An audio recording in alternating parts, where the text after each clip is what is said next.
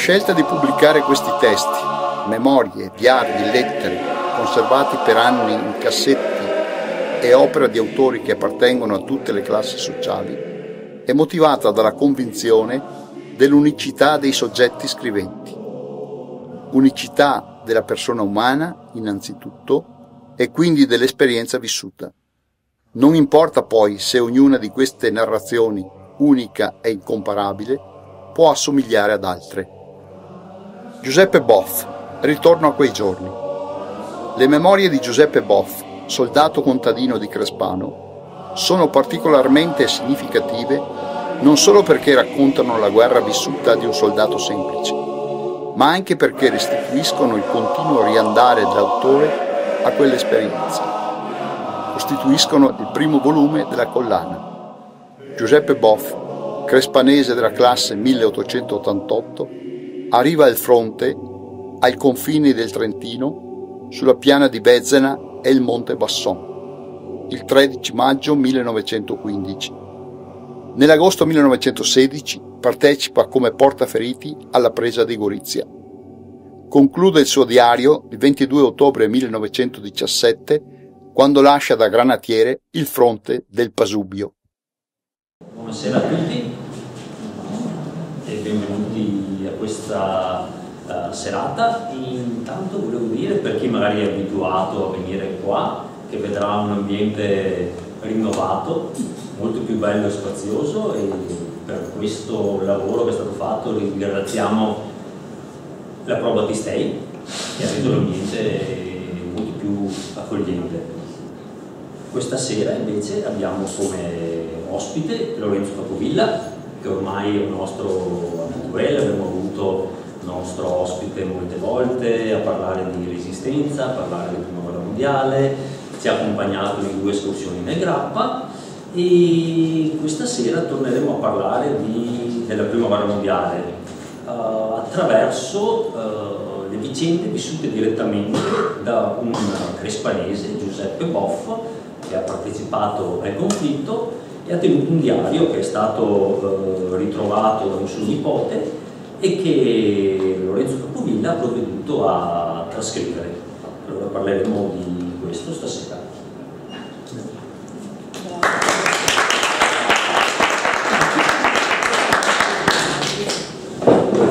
Bene, buonasera. Cominciamo con questa è la copertina del libro che raccoglie il diario di questo soldato crespanese, classe 1888, era nato il 23 novembre 1988 e morirà il 2 aprile 1971, quindi non muore qua.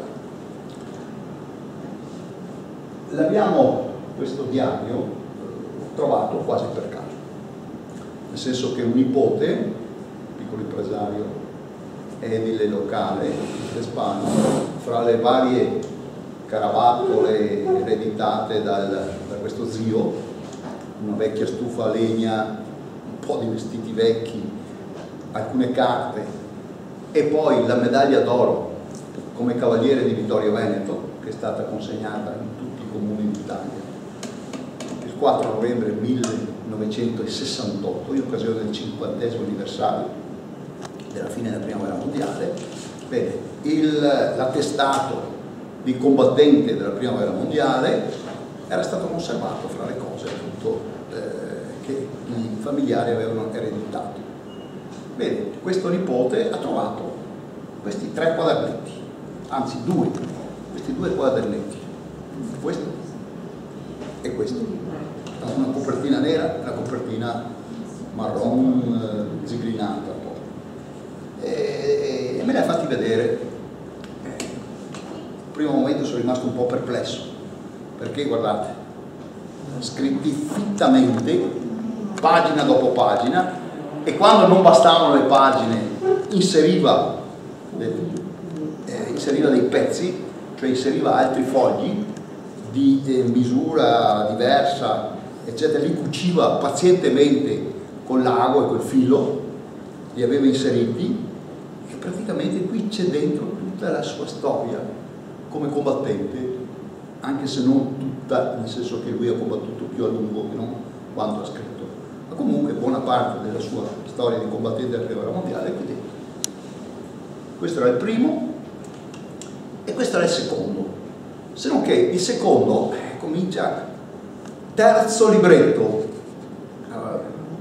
Allora, se questo è il terzo, questo è il secondo, lo chiamiamo secondo, ci sarà anche il primo. E allora cerca e ricerca fra le vecchie cose che erano rimaste, salta fuori questo libretto. E questo lo chiamiamo il primo libretto, perché altro modo non sapevamo. Lui non ha scritto il primo libretto, e né il secondo lo intitola, comincia, poi vedremo leggendo alcune parti, alcuni brani, vedremo come comincia.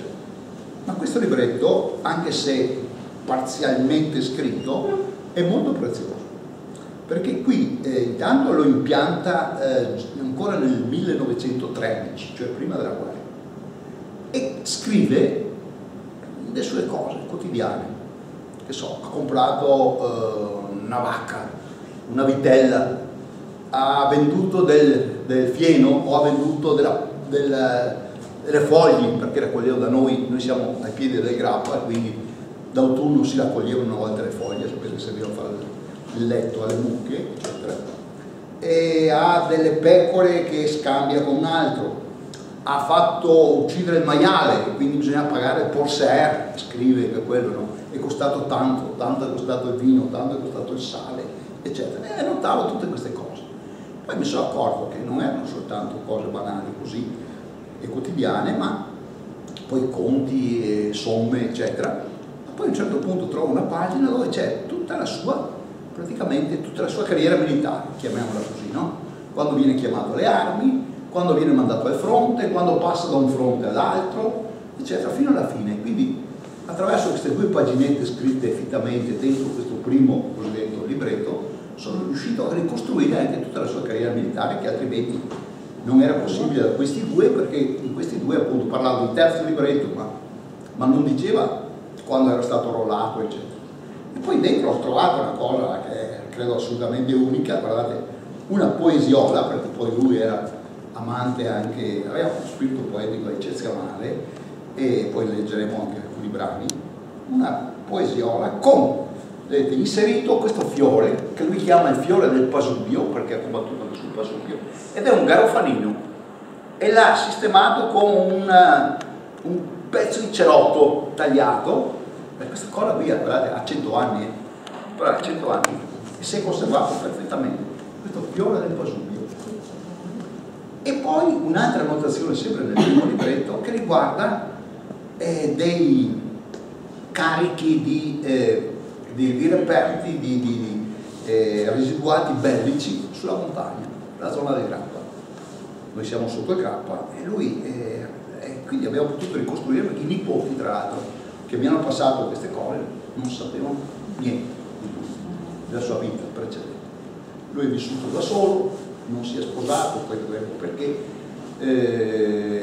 ha passato la vita quasi in solitaria, e questi libretti continuava però a leggerli e rileggerli, da cui nasce quel titolo Ritorno a quei giorni, perché lui ritornava sempre a quelle vicende, tornava a leggere, tanto è vero che le pagine in corrispondenza della fine, io sono diventato matto perché si cancellava, capito? Perché a forza di girare le pagine, per fortuna le ha scritti questi libretti con la matita copiativa, quindi sono conservati perfettamente, salvo alcune pagine, alcune parole che ho dovuto poi trascrivere o fotocopiare, e poi per contrasto, per poterle decifrare, perché qui ho passato notti intere, sapete, a fare sto lavoro qua, e almeno un anno e mezzo, insomma, ci è voluto, perché ho trascritto pagina per pagina su dei quadernetti miei, in maniera da corrispondere la sua pagina con la mia pagina, e poi alla fine sono passato al computer e ho avuto il quadro complessivo di questo diario. Alla fine mi sembra. All'inizio era molto perplesso, molto così incerto se portarlo a termine questo lavoro, ma poi mano a mano che andavamo avanti la storia mi appassionava, insomma. E quindi quindi siamo arrivati alla fine in sostanza, e a aprile di quest'anno abbiamo pubblicato questo volumetto che trovate là in fondo, cavate, il 30% di sconto, e ci sono foto, ci sono poi anche cose estremamente interessanti, per cui non si è limitato a scrivere soltanto quello che succede. Guardate che questo è un testo scritto in presa diretta, cioè lui scriveva in contemporanea quello che succedeva, cioè non l'ha scritto dopo come la maggioranza dei diari che sono arrivati fino a noi, sistemati eccetera, rielaborati dopo anni eccetera. Assolutamente no, è scritto in presa diretta contemporaneamente a quando succedeva, perché poi molto spesso lui non mette, che so, 3 dicembre, 4, mette solo il 3, poi il 4, poi il 5, poi va avanti, poi a un certo punto trovi aprile, no, il 6 aprile o il 2 aprile, magari all'inizio del mese metteva allora il 3, il 2, l'1 aprile, allora capisci che è aprile, se no lui scriveva semplicemente un numeretto 8, 7, 8, ma non andava nemmeno a caporiga, andava avanti invece. Quindi è stato complesso, insomma, il lavoro, adesso non voglio fare tanto lunga, ma il lavoro di elaborazione e di sistemazione è stato notevole, continuo e anche abbastanza difficile. Dopodiché l'altro problema con cui mi sono trovato di fronte è l'italiano, cioè questo signore, Giuseppe Bof, aveva fatto la terza elementare, classe 1988, poi ricostruendo un po' le vicende, è l'età di mia nonna, però come mia nonna era bravissima a scrivere, aveva una scrittura limpidissima. Probabilmente hanno avuto un insegnante, un insegnante, adesso non sono in grado di sapere chi insegnava nel 1888 nel mio paese, e che gli ha fatto loro fare esercizio continuo di scrittura, di cosiddetta bella scrittura, calligrafia, no? E quindi si legge bene, insomma, a un certo punto, quando è chiaro il testo, quando si è conservato, lo si legge perfettamente. È evidente che dal punto di vista ortografico, le doppie, la punteggiatura, andare a capo, eccetera, qui saltano. Lui non conosceva assolutamente nelle regole di ortografia, nelle regole della sintassi, eccetera, per cui, però, a parte questo, quando lo si legge, bisogna leggere un paio di volte, non soltanto una volta, 2, 3 che lo leggi, scorre benissimo, anche perché lui è molto preciso, descrive cosa succede.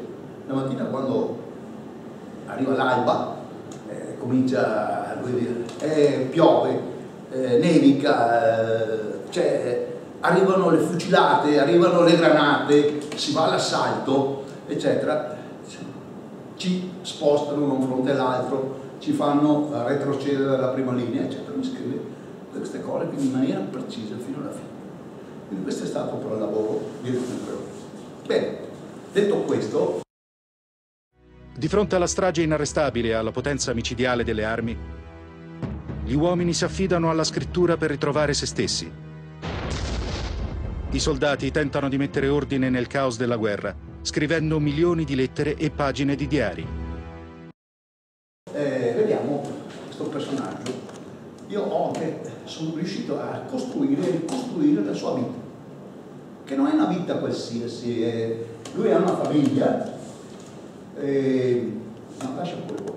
Questa è la sua divisa da combattente della prima guerra mondiale, fante. Era un fante, 115esimo fanteria brigata Treviso, non significa che erano tutti della zona di Treviso, c'era una consistente parte di abitanti della provincia di Treviso, ma anche di altre province, perché sapete che le diverse brigate venivano in un certo senso intrecciate con provenienze diverse, in maniera, uno degli obiettivi che gli alti comandi militari volevano conseguire durante la prima guerra mondiale è quello anche di diffondere le diverse esperienze, mettere insieme i diversi combattenti, i vissuti di ciascuno, in maniera da, in sostanza, non creare dei reparti regionali, salvo gli alpini che allora si stavano organizzando, perché gli alpini non erano come quelli che noi conosciamo della seconda guerra mondiale, del periodo del fascismo e anche della seconda guerra mondiale, dove sono rigidamente organizzati per regioni, la Taurinense, la Giulia, no? La Cadore, eccetera. e quindi organizzati per regioni e anche poi per battaglioni bassali, battaglioni, che so, battagliuro, Valbaraita, eccetera, Bestone e via. No, gli alpini anche nella prima guerra mondiale erano un po', anche lì un po' mescolati, insomma, fra diverse province, anche se erano in gran parte provenienti dalle zone montane, chiaramente, del paese. Va bene, quindi lui è del 115esimo Fanteria Brigata Treviso. La fascia che porta è quella del portaferiti, la fascia bianca con una croce era il segno che lui interveniva dopo l'assalto, cessato il combattimento, e quindi c'era un fair play reciproco, lo sappiamo questo, per cui nella zona cosiddetta terra di nessuno, no? Oppure nel scenario nel quale si era svolto lo scontro, eccetera, ognuno raccoglieva i propri morti, possibilmente senza, quando le cose andavano bene. Poi in altri casi si sparavano, poi lo dice che lui a un certo punto è andato a soccorrere un capitano tedesco, lo chiama tedesco, probabilmente austriaco, e insomma ha fatto fatica perché continuavano ad arrivargli le pallottole, e però è riuscito a salvarlo perché questo lo mandava aiuto, eccetera. Quindi è un portaferiti. Lui per un periodo del suo servizio militare, soprattutto nella zona del Carso, poi parleremo anche degli diversi fronti sui quali lui è stato, faceva proprio il portaferiti, interveniva dopo la battaglia, interveniva a soccorrere e poi anche seppellire i morti, quando era possibile, poi perché in molti casi li ho lasciati a marcire sul terreno, purtroppo. Va bene, andiamo avanti. Questo è sempre Giuseppe Bof, negli anni 60, 1900, una sua fotografia che abbiamo trovato, sempre fra le varie carte che ha lasciato. E questo chi è? Questo barbone, eccetera, questo è suo padre. Questo è suo padre, ed è Francesco Bof, nato nel 1849, muore nel 1924. Allora, la storia di suo padre è una storia incredibile e affascinante che io voglio descrivervi, perché è bene parlare di lui, ma è bene anche parlare delle sue origini. Bene, questo il lavoro anche qui non è stato facile, però ho degli amici nella zona di Serena del Grappa, perché questo signore è nato a Serena del Grappa, cioè dietro il Grappa, dalla parte nord del Grappa, esattamente l'opposto dove siamo noi, dove era noi originario, invece Bepi Bof, il figlio, che invece era nato a Crespano. Il padre è figlio di Felice Bof, che viene da Serena del Grappa ed è un pastore che col suo gregge, periodo soprattutto autunnale, invernale, eccetera, scende attraverso il Grappa, scende nella pedemontana e poi va verso il mare e poi ritorna alla primavera, eccetera, e torna verso la montagna, eccetera. Bene, durante queste, questo naturalmente ho raccolto notizie sia nella zona di Serena che nella zona di Crespano, durante queste trasferte, questi trasferimenti, eccetera, lui metteva, suo padre, non questo signore, il Felice Bof, il nonno del combattente, il padre di Francesco, metteva i figli dentro le tasche delle giacche, dentro le tasche degli asini, no, che accompagnavano il gregge, come gli agnelli. Si portava dietro i figli, praticamente li portava come fossero degli agnelli, ma ne aveva una, non sappiamo, non siamo stati in grado, non siamo riusciti a ricostruire quanti fossero, insomma, ne aveva tanti. Questo piccolino, una volta scendendo da Serena verso Crespano, lo lascia a una famiglia di Crespano che aveva già 12 figli. 12 figli aveva già, ne lascia anche lui il 13esimo, e cresce in questa famiglia, e nell'immaginario, nei ricordi della famiglia, la famiglia Torresano, soprannome Butiri, popolo, appunto nei ricordi vaghi che hanno i nipoti adesso, c'è questo ricordo di questo bambino taciturno, silenzioso, eccetera, molto timido, appartato, questo Francesco, che cresce con questi 12 fratelli. Bene, andiamo avanti. Sposa Caterina, quando a un certo punto sposa Caterina, che è una sorella, non di sangue, ma con cui lui è vissuto, con cui è cresciuto, capite? E questo era possibile, non c'era nessun impedimento, nessun problema, e sposa la sorella, che si chiama Caterina, che è questa signora, nata nel 48, aveva un anno meno di lui, un anno più di lui, e è originaria di Crespano, Veneto allora si chiamava, perché Crespano del Grappa, questo suffisso lo prende Crespano dopo la prima guerra mondiale, no?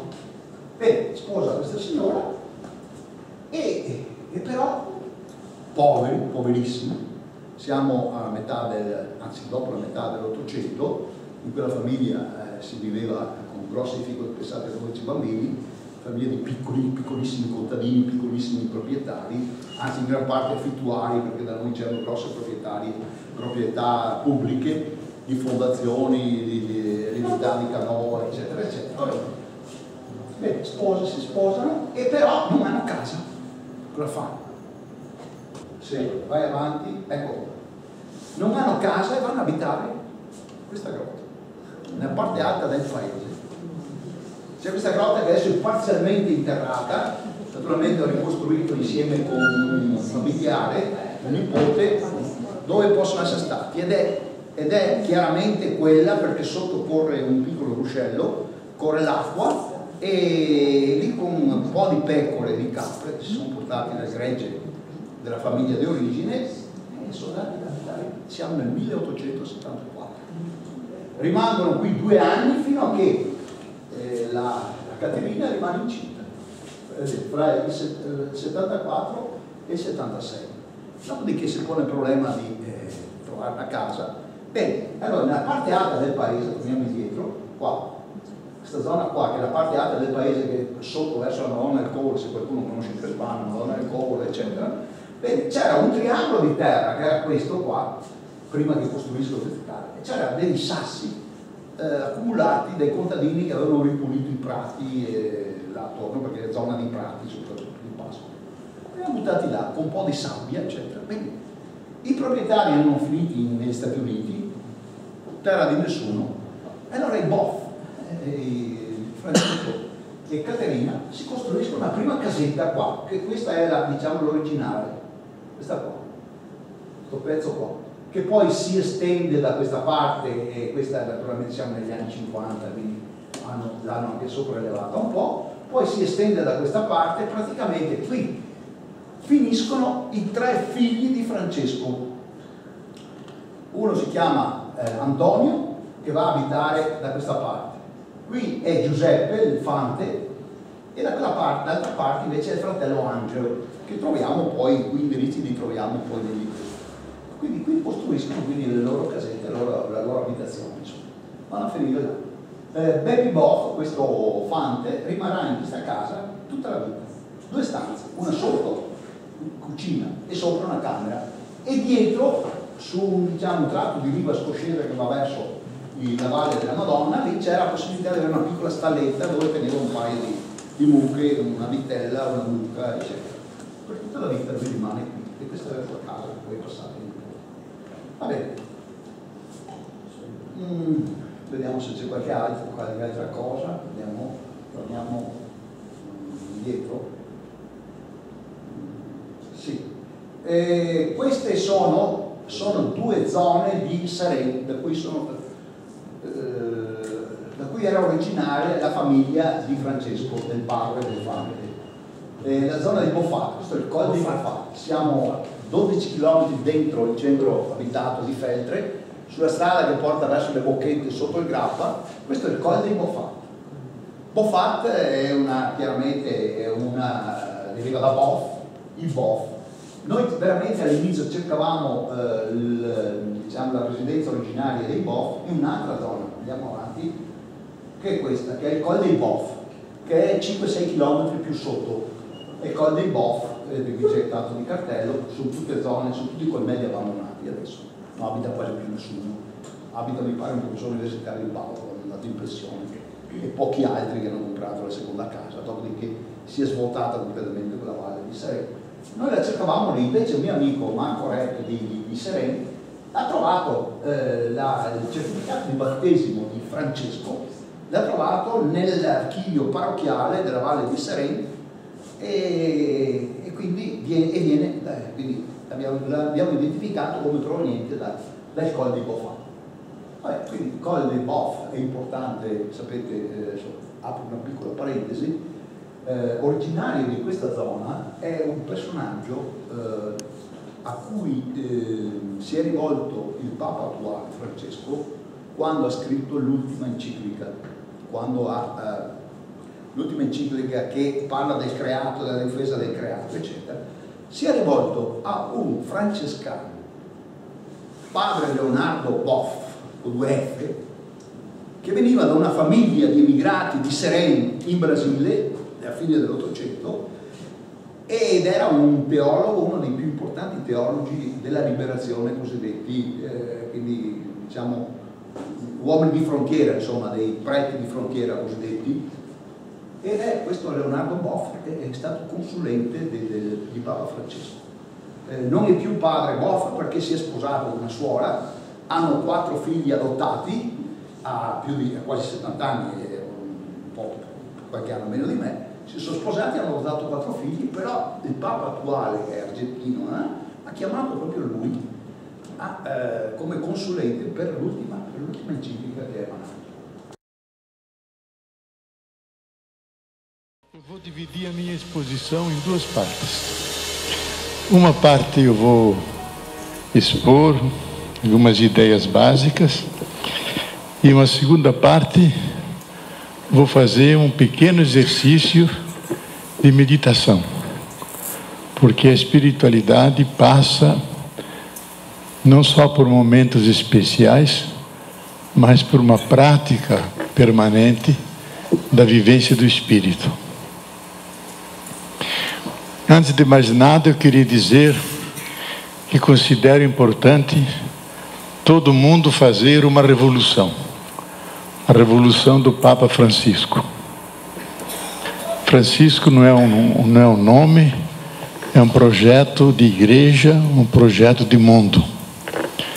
Nós saímos de um longo inverno e rompeu uma primavera. E ele vai obrigar a todos nós a mudarmos, de colocarmos outros valores que vão configurar um rosto diferente da igreja. Então eu convido a todos a estarem atentos a fazerem essa revolução do Papa Francisco. Quindi vedete che sono questi personaggi che vengono dalle nostre montagne, dalle zone più sperdute, hanno un retroterra, direi di un certo peso, di una certa consistenza. Vabbè, detto questo, andiamo avanti. Quindi originale, questa è una foto degli anni 60, scusate, del 38. Qui è un Gaetano Capovilla che si sposa con Bof Franceschina. Per caso ho scoperto che qui c'è anche mia madre, quindi noi non avevamo questa foto, quindi l'ho messa non soltanto per questo. E qui c'è Giuseppe Bof, il nostro fante, che allora ha circa 50 anni, insomma. Eccolo qua, cerchiamo. Qui la zona di Crespano, vedete, qui era andato a costruire, qui c'era la famosa grotta dove è andato ad abitare, e invece la sua casa l'aveva poi costruita qui, questa zona qui, parte alta del paese, questa è la zona centrale del paese. Andiamo avanti. Questo è Crespano all'inizio del Novecento, una foto un po' piccola. Questo invece è il foglio matricolare di Bof Giuseppe. L'abbiamo riprodotto, l'abbiamo messa nel libretto perché siamo riusciti a pescarlo a Padova, dove sono raccolti tutti i fogli matricolari dei diversi distretti militari, e perché c'è una notazione molto particolare. Questa. Qui c'è trascritta una condanna a 2 giorni di prigione, pensate, una condanna a 2 giorni di prigione per aver violato un articolo del codice penale militare che letto poi, siamo andati a leggercelo, significa che hanno creato disturbo alla quiete pubblica. E questa è la notazione del foglio matricolare quando ha fatto il servizio militare, non quando era in guerra, prima nel 1900, probabilmente nel 1908, quando ha fatto il servizio militare. L'hanno condannato 2 giorni in prigione e hanno trasmesso alla pretura di appartenenza la condanna. È importante questa trascrizione perché lui a un certo punto del servizio militare, quando è al fronte, fa domanda di andare nei carabinieri e continua a scrivere a un certo punto: non mi chiamano mai nei carabinieri, eccetera. Probabilmente quella annotazione nel foglio matricolare di condanna costituiva un precedente per cui non hanno mai chiamato i carabinieri. Per quello è interessante anche questa annotazione. C'è tutta la sua carriera militare, dall'inizio alla fine. Lui ha combattuto dal 15 al 18, per tutti i 3 anni di guerra. Bene, questo è Crespano con cosiddetti padiglioni. Sapete, c'era un ospedale, il padiglione della salute, del tempo, e qui lui ha passato gli ultimi, l'abbiamo messa perché riproduce la situazione di qualche decina d'anni prima, ma comunque lui ha passato gran parte della sua vita, scusate, gli ultimi anni della sua vita, gli ultimi anni. Questo è l'attestato del servizio militare, la croce di merito di guerra, che gli è stata concessa nell'ottobre del 18, quindi alla fine della guerra. E qui è una mappa con tutti i combattenti, risale al periodo fascista, perché vedete il duce in centro, poi c'è sotto c'è il re, poi ci sono i comandanti Cadorna e Diaz, e questi sono i combattenti di Crespano del Grappa della prima guerra mondiale. Dov'è Bof? È questo qui, Giuseppe Bof. Devi dire che sei anche Mussolini. L'ho detto, scusa, non ho sentito. È questo Mussolini. E risale che è fascista. E lui, ecco, qui i combattenti che hanno una croce sotto sono i caduti. Sono 47 caduti in Crespano nella prima guerra mondiale. Ecco qui, è Giuseppe Bof. Bene, arriviamo al libretto. Questa è la sua scrittura. Questo è il primo libretto dove annota che cosa? Vedete, crediti. Il signor Bortolazzo Luigi, creditore di lire 1300 avute il 24 novembre 1913, ecco perché vi ho detto che inizia del 13 questo libretto, scaderà il 24 novembre del 1914. Banca Popolare, lire 350, prelevate. Scade, ecco, qui fosse una cambiale, scade il 24 maggio del 14 e firma sempre, vedete, Giuseppe Bof, pagato. Qui comincia invece il secondo libretto, che è questo. Lui non comincia a scrivere dall'inizio della guerra, lui viene arruolato, vi ho detto, in maggio, il 5 maggio, e 15 arriva al fronte, nella zona fra il Trentino e l'altopiano di Asiago, verso sopra Canove, la zona della piana di Luserna, e però i primi 6 mesi, lui sui primi 6 mesi non scrive niente. Scrive dopo, ricordando una battaglia che dopo, di cui leggeremo un passaggio e vi approfondirò questo aspetto. Nel secondo libretto lui comincia, no, vai pure con la parte scritta, no, la parte stampata. A cominciare dal 5 gennaio, data in cui lasciai Rozzo, che è un paese a ovest di Asiago, paese dell'altopiano d'Asiago. Passai così felicemente 15 giorni di licenza presso la famiglia. Ecco, lui quando nomina le sue licenze non parla mai di suo padre, scrive sempre la famiglia. Sono tornato nella famiglia, sono stato bene nella famiglia, non vedevo l'ora di tornare nella famiglia, non mi mandano mai alla famiglia, però lui non nomina mai suo padre, non dice mio padre, un'altra cosa interessante di questo piano. Va bene. Qui c'è la sua storia, poi lo leggiamo. Questo è l'inizio. Comincia il 5 gennaio, impianta questo secondo libretto il 5 gennaio e finisce praticamente alla fine, al 17 novembre del 16. Questo è praticamente, c'è tutto l'anno, quasi tutto l'anno 1916. Dopo viene ferito da una palla di shrapnel, sapete, sono granate che hanno dentro una serie di pallette di piombo, di ferro oppure altri pezzi di ferro, eccetera, e sono tremende perché scoppiano a una certa altezza, soprattutto all'altezza della trincea, in corrispondenza della trincea, e fanno dei disastri. Lui è stato colpito qua all'occhio sinistro ed è stato ricoverato, poi lo vedremo, leggiamo questo passaggio perché lo annota proprio nel suo diario, e anzi descrive anche i merli del muro dell'ospedale, di cinta dell'ospedale, lo rappresenta. e rimane lì una quindicina di giorni. Ecco, questo è praticamente l'anno in cui presenta questo secondo libretto. La granata più usata durante la prima guerra mondiale da tutti gli eserciti è la granata shrapnel. Dal nome del suo inventore inglese, un ufficiale, come funzionava semplicemente il bottolo che conteneva la carica di lancio, il corpo della granata, all'interno stesso queste centinaia di pallette di piombo, un sistema di accensione a spoletta a tempo con una miccia. Veniva programmata, una volta uscita, sparata dalla bocca del cannone, per esplodere a 100-150 metri sopra le linee nemiche.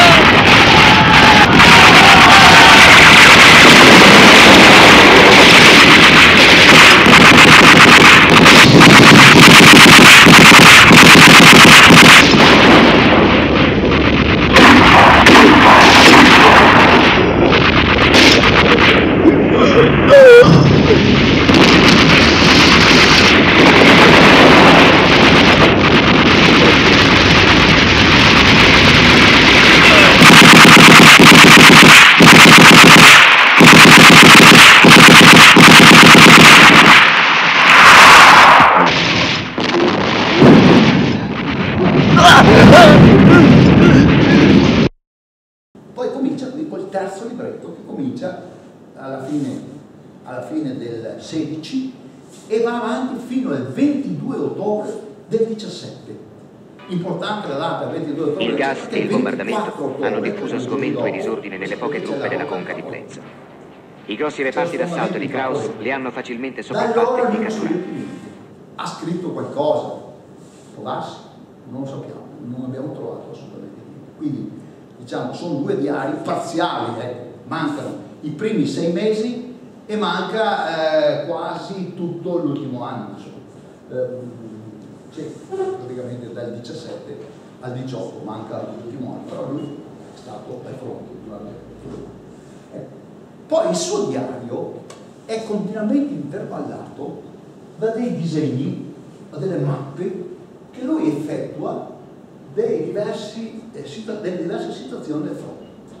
Lui descrive perfettamente, perché è bravissimo. Poi se voi andate a confrontare anche i luoghi che lui dice, questo è Cremons, questo è Vallerisce, siamo nella zona del Carso, ecco qui siamo a San Lorenzo, mi pare che sia, e questo è, vedete, questo è l'Isonzo, questo è il fiume Isonzo. Di qua c'era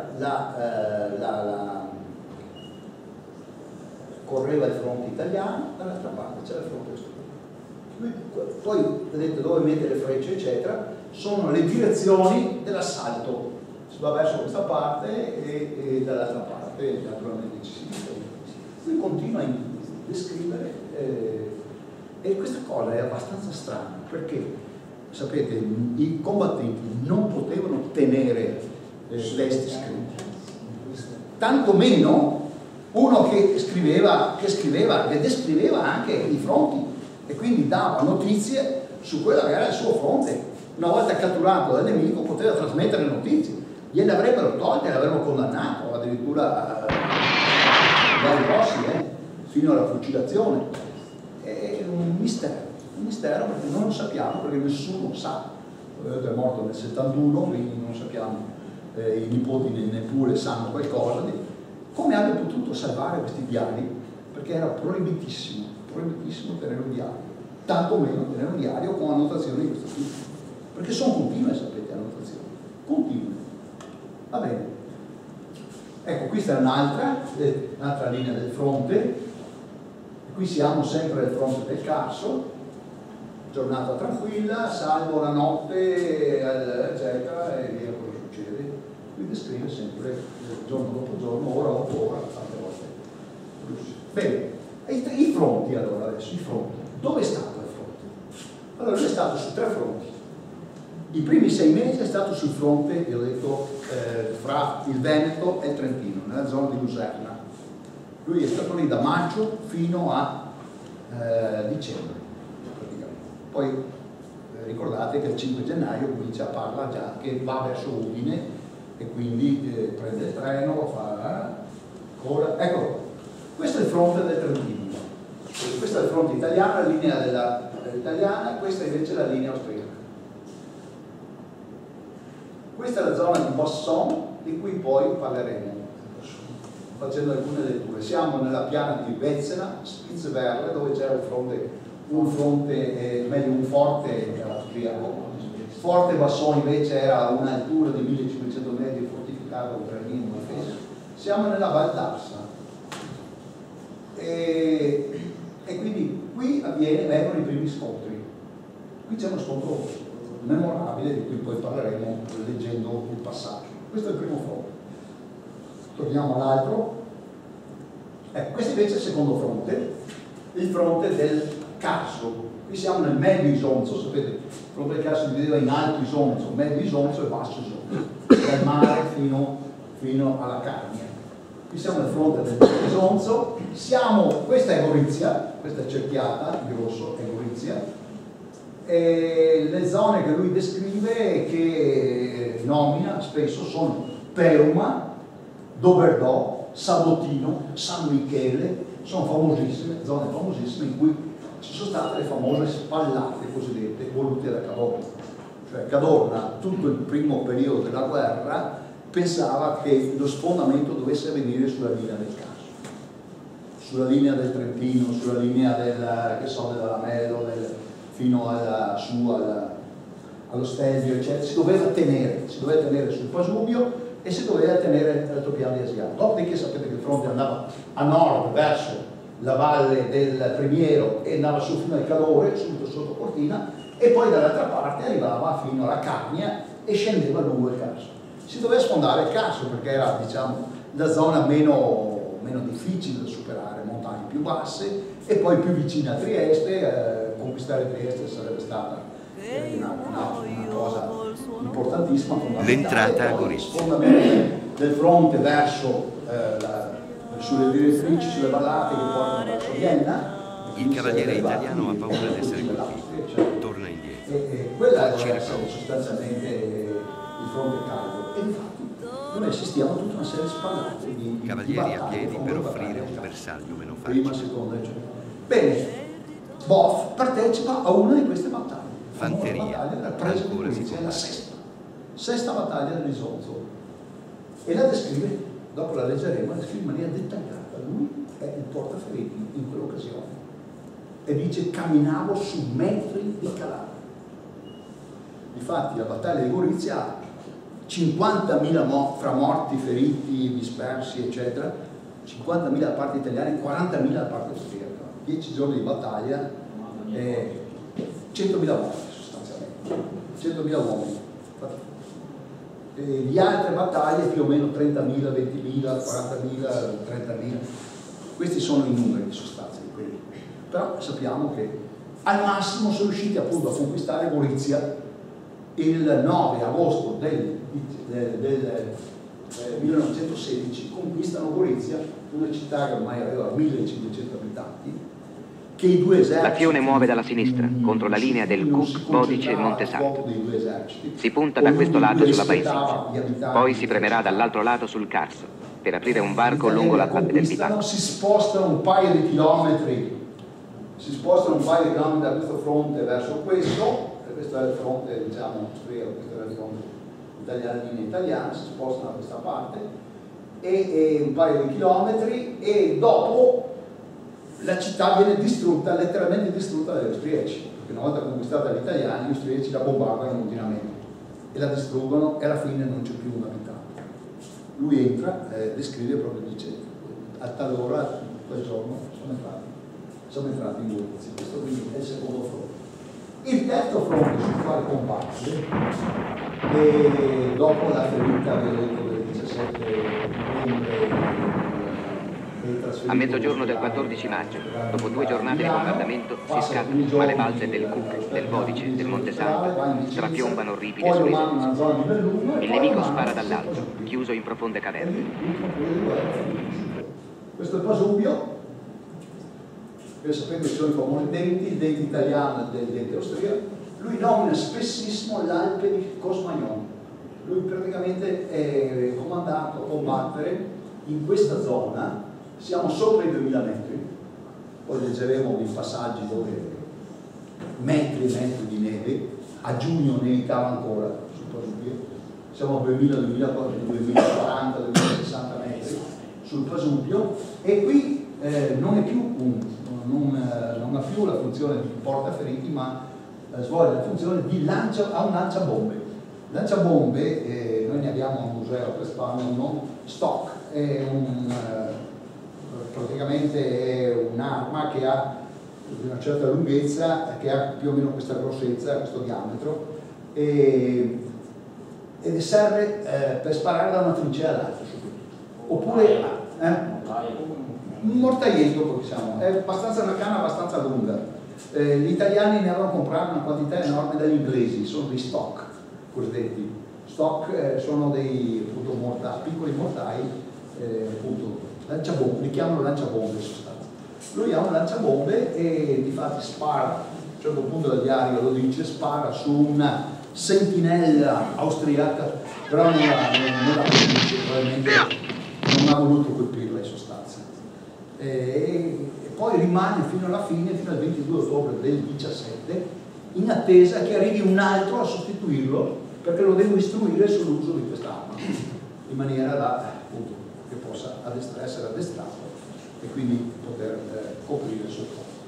Quindi rimane qui. Questo è il fronte del Pasubio, che descrive sistematicamente su e giù, viene su e giù, va giù, passa dei periodi a casa, eccetera. Insomma, siamo andati a fare il bagno, è quella che vi nomina spessissimo i bagni che fa, che si lavava in media una volta al mese, se andava bene. Da questa parte si lavava sotto quando scendeva dal fronte, nei paesini sotto, Torre del Vicino, la zona di San Vito di Leguzzano, oppure quando era il fronte del Casso si lavavano nell'Isonzo. E l'Isonzo, che ha un'acqua bella limpida, eccetera, la bevevano in sostanza. Era l'acqua che prelevavano anche.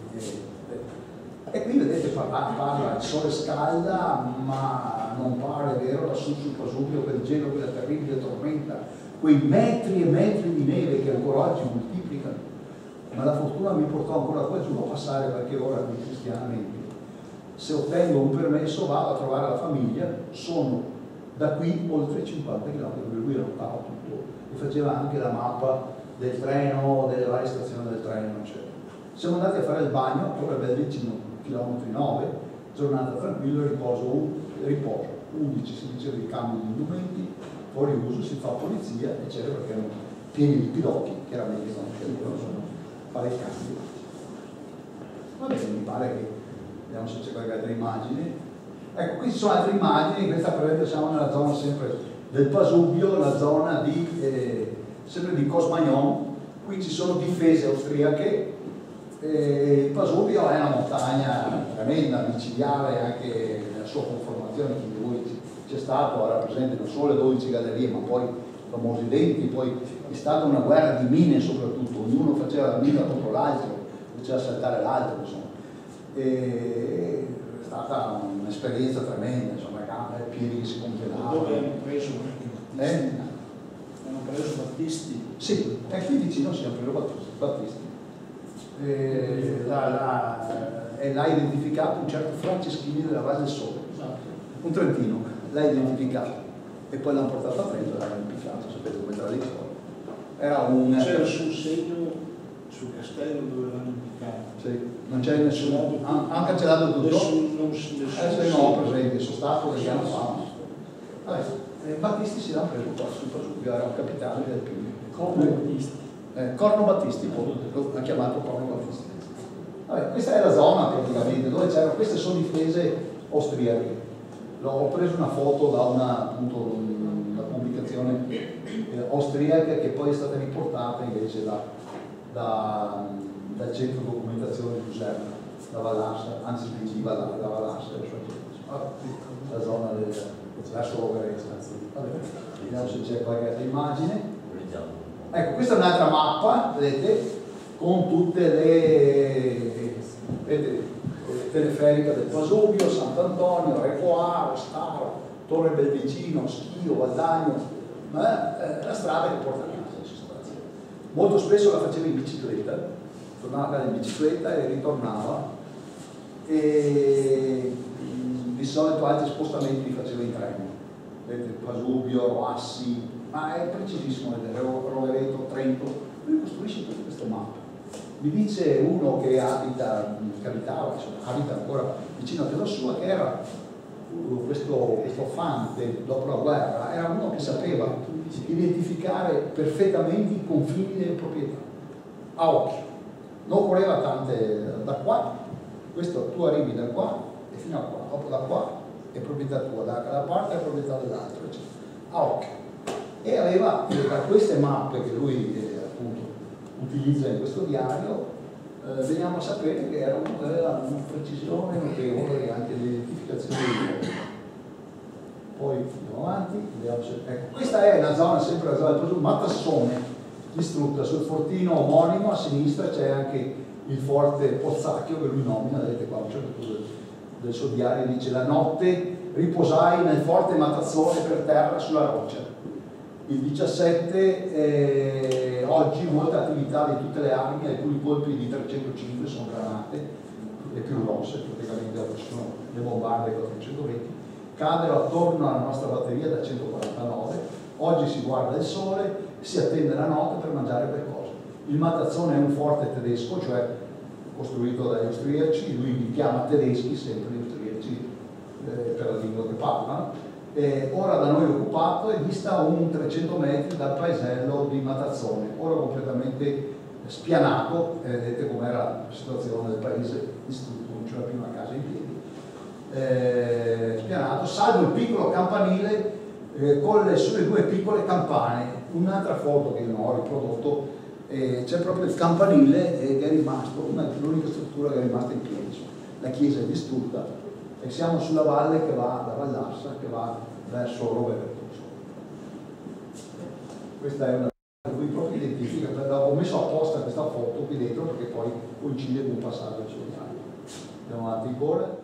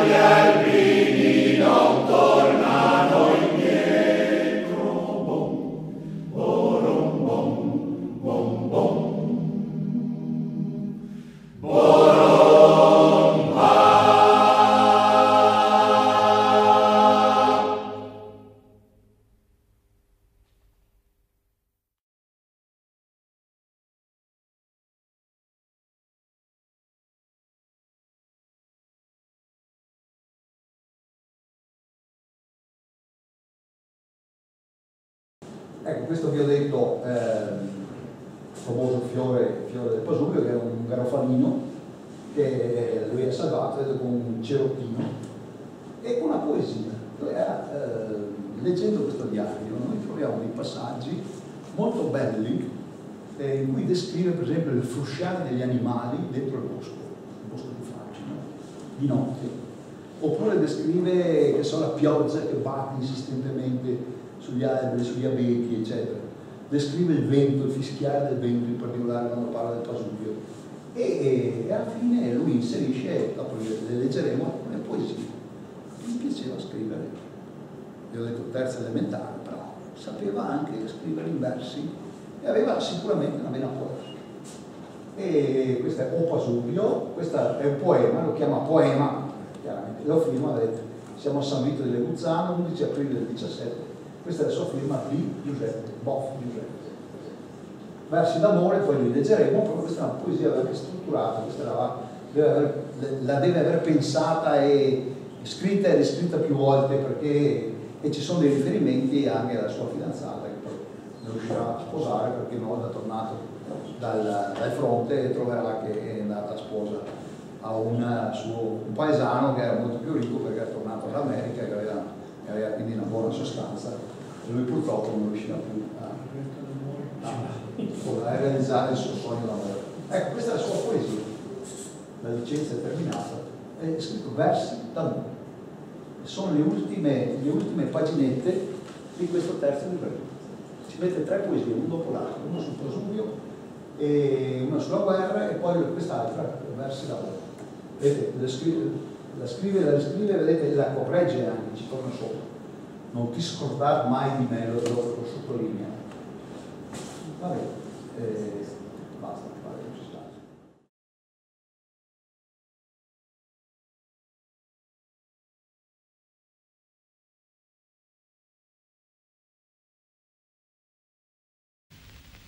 Tonino. Sì, signor. Attacca la tua canzone. Dai. Sì, signor. Sono stato innamorato. Vai. Sì, sì, sì. 1, 2 e 3. Dai.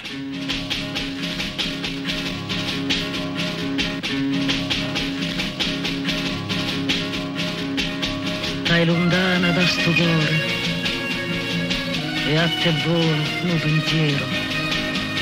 Niente voglia, niente spero, cadenette sempre a fianco a me. Si sicura chi sta amore, come so sicura te. Oi vita mia, oi core e chi sto cuore. Si stato il primo amore, o prima e l'ultimo sarai. Quando notte non te vedo, non te sento in queste braccia, non te vaso che sta faccia, non te stregno forte in braccio a me.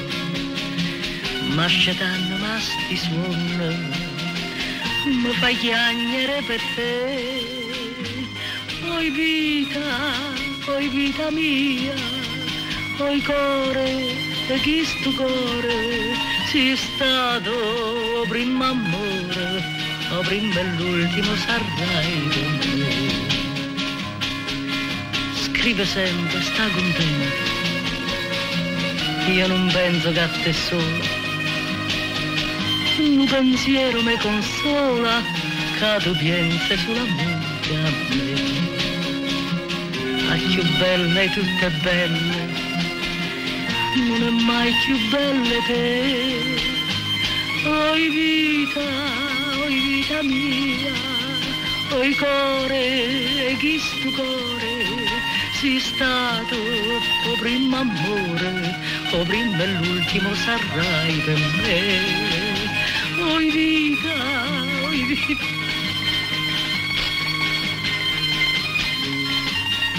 sei stato o primo amore, o prima e l'ultimo sarai per me.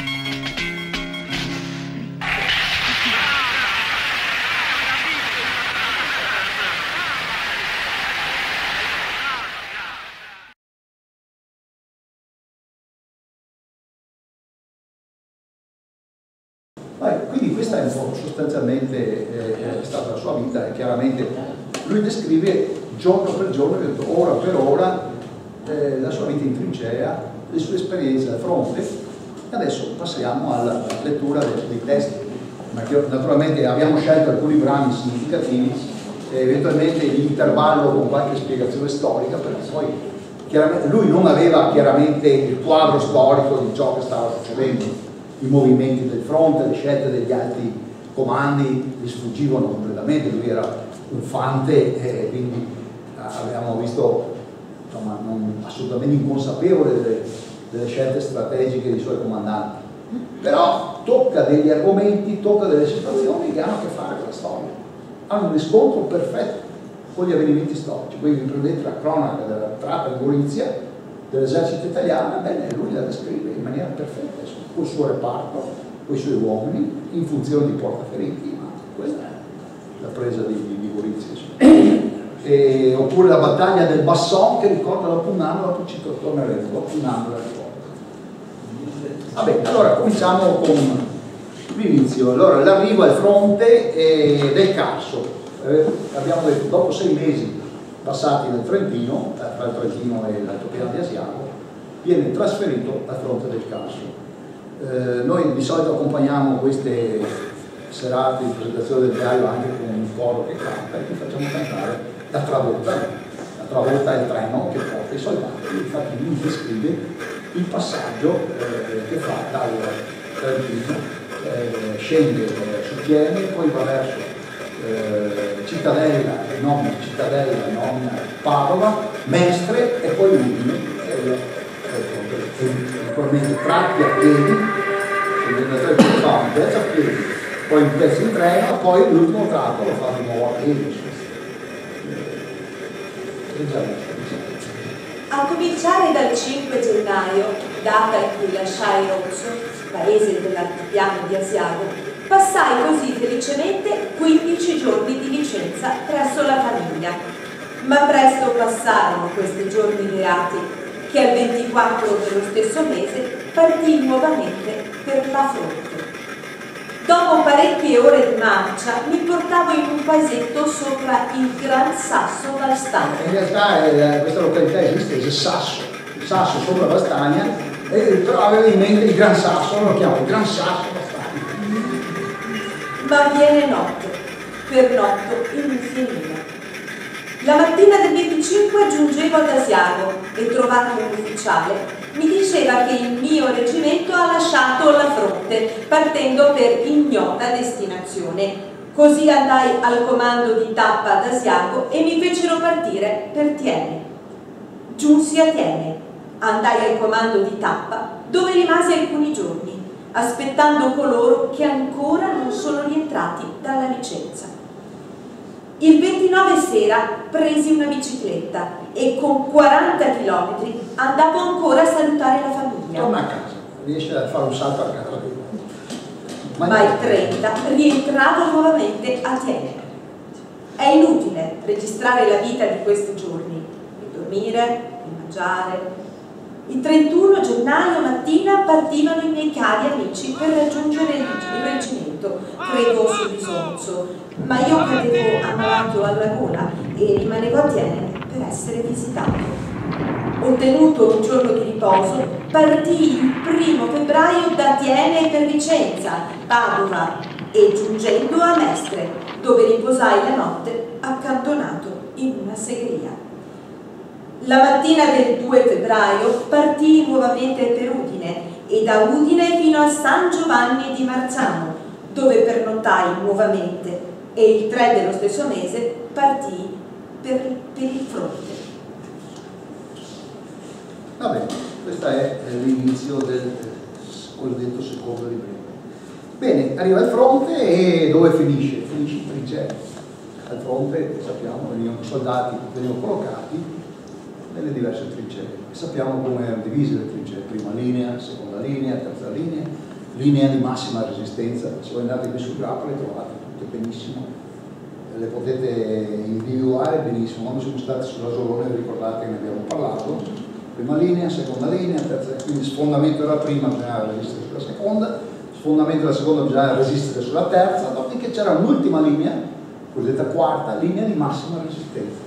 Erano contrassegnate con le lettere dell'alfabeto A, B e C. Alba, Bianca e Clelia. Era un nome dei nomi donna, poetici, alle trincee, che erano tutt'altro che luoghi di poesia. E una trincea sul carso, lui la descrive perfettamente, come si vive e cosa succede quando soprattutto cambiano le condizioni dell'atmosfera, quando piove. E nel Carso, nel Friuli, eccetera, arrivano delle giornate di piogge intensissime, però dobbiamo stare lì, non si possono muovere. È una trincea senza coperto, mezza di acqua e fango. Siamo ai primi di marzo del 1916. Ma bisogna entrare, perché già le fucilate cominciano a fischiare. Così passò questa miserabile notte, tutti bagnati, coi piedi nell'acqua.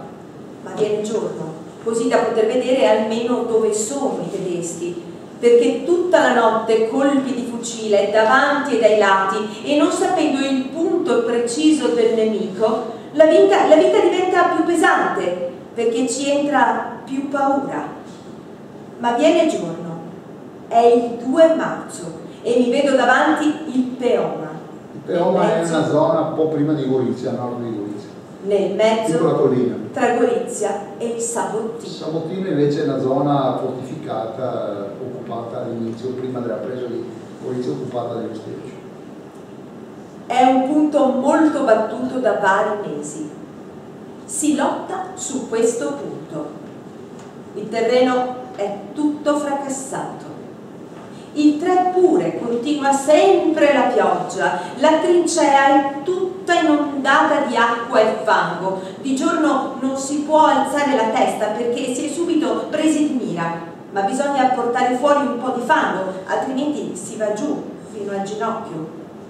L'acqua corre sotto i piedi, sempre tutto bagnato. Non si può dormire al giorno in trincea e fermi alla notte.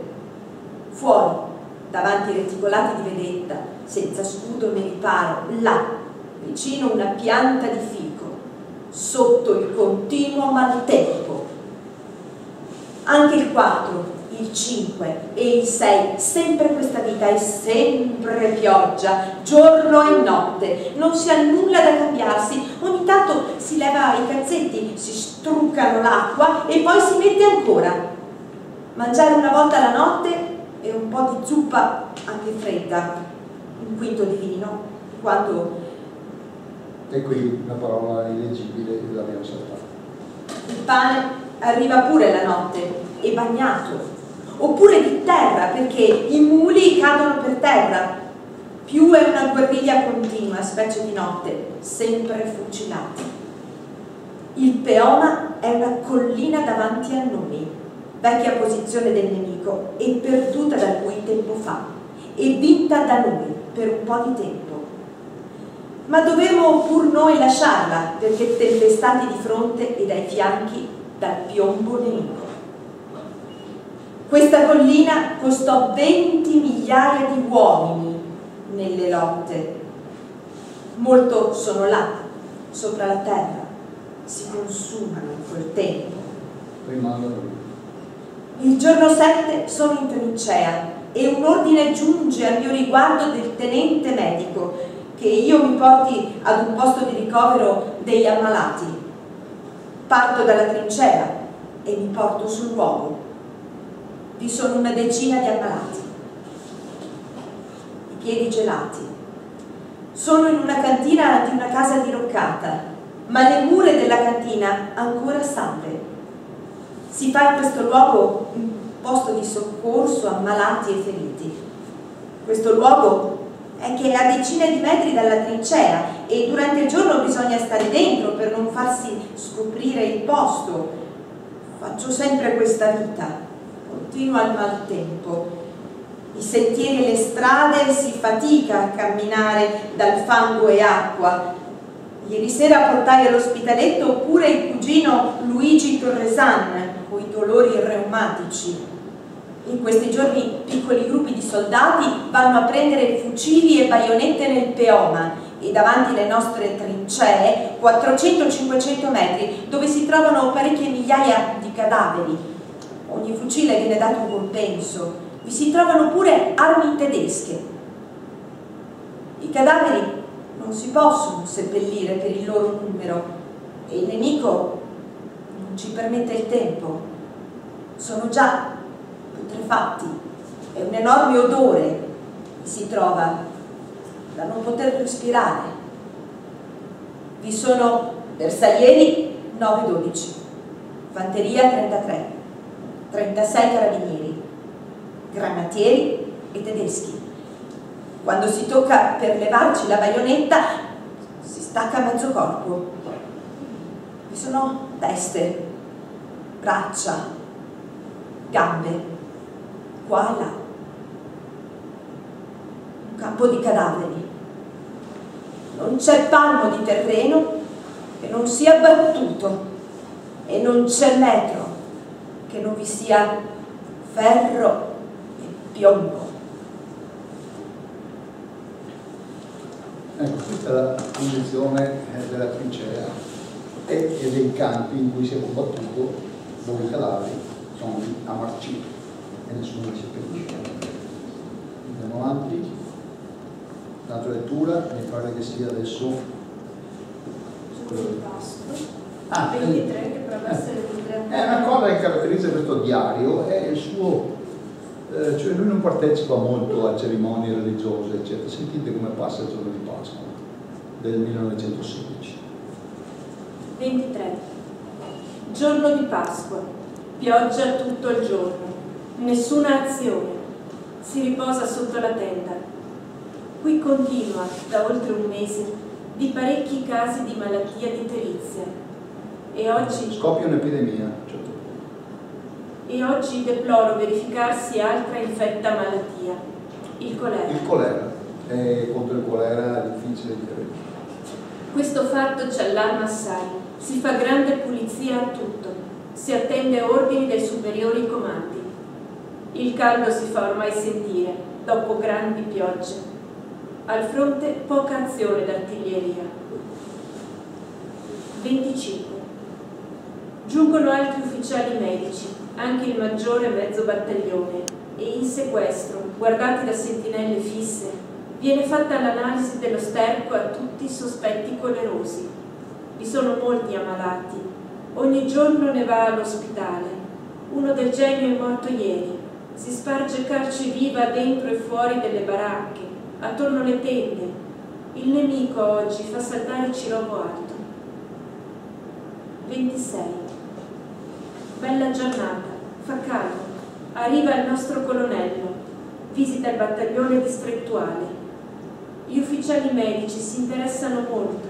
Fanno visite per vedere se nuovi casi si verifica. Continua l'analisi. Siamo in sequestro. Il nemico però ci manda alcune granate nei dintorni. Stasera passa una nostra squadriglia. 27.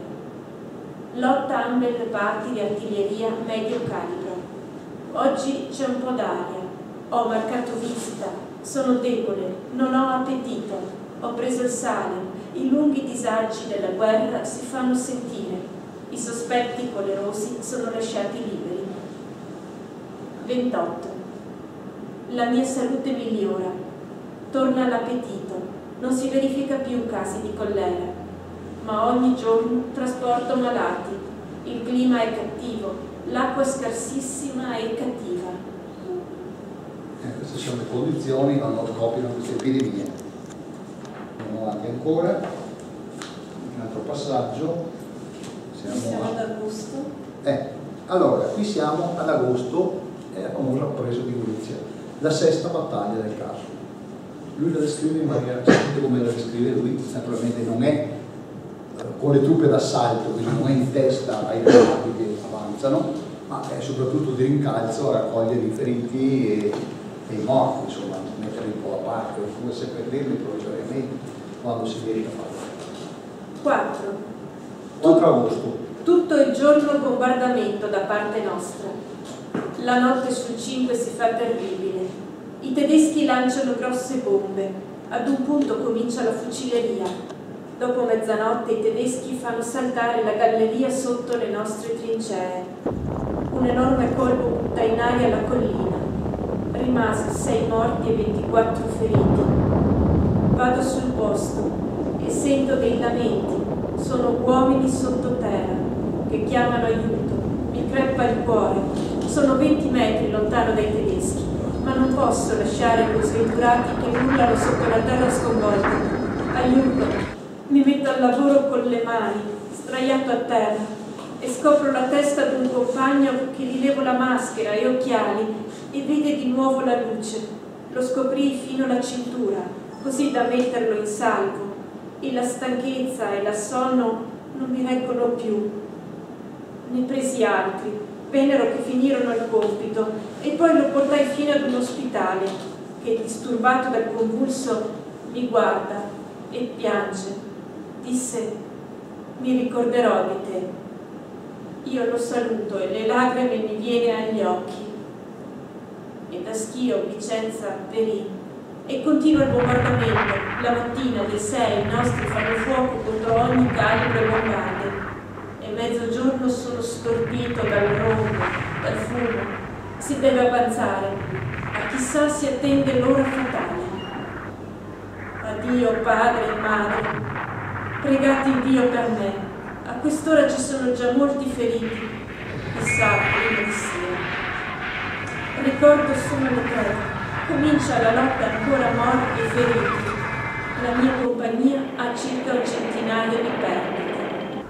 Io giro qua e là, tutti mi chiamano, vi sono feriti a 10 metri dal nemico, provo più volte, ma la cieca mitraglia non mi lascia, raccolgo i più vicini, sono molti, e nelle spalle molta fatica, si assente, non c'è da bere, la lotta dura, violenta tutta la notte, ho riposato sotto il grandinare di piombo, un paio d'ore.